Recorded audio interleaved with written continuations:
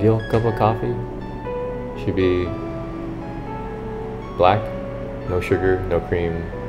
It should taste good from start to finish. It should have a nice body, nice thickness, kind of a nice viscosity to it. It should be interesting to drink. It should change a little bit while it cools down. And it should match my mood.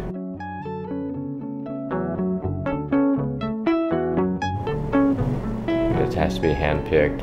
It has to be harvested properly. It's got to be dried correctly to the right moisture content. It's got to be whole and shipped, and there's brokers involved to send out unroasted coffee beans to roasters. The roasters need to do a good job preparing the bean, and then there's a small time frame after it's roasted for me to prepare it into a cup that's drinkable.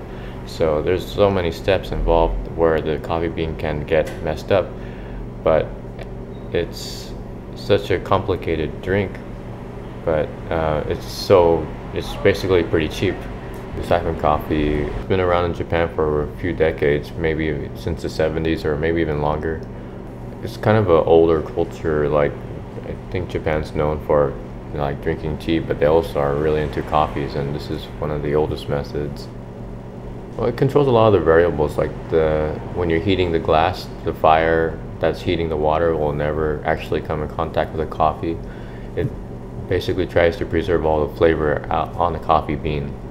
You know, trying to express the actual brewed beverage the best way without altering what the coffee bean was originally supposed to taste like. As soon as I grind coffee beans, that's when the flavor is released. A coffee grinder will slice through the cell walls, and then all the oils exposed. Some of those aromas or fragrance doesn't translate directly into the cup, but that's part of the taste of the coffee bean, like what it smells like. So you want to have the whole experience, smelling the coffee beans and then brewing it, so you get kind of the entire aspect of what that coffee bean was supposed to be like.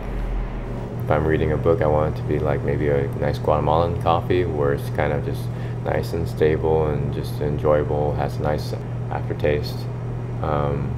Or if I want to actually think about the coffee, maybe I'll do a Kenyan coffee that tends to be more lemony and maybe a little more floral. It will have a nice finish to it, a good body, a nice viscosity, a nice kind of a oily feeling in it, and something that might strengthen or sharpen as it cools down, or I might be able to expect what the coffee might taste like while I'm drinking it, or it might just kind of change and turn around a little bit and kind of be interesting to drink and surprise me. That's my ideal cup of coffee.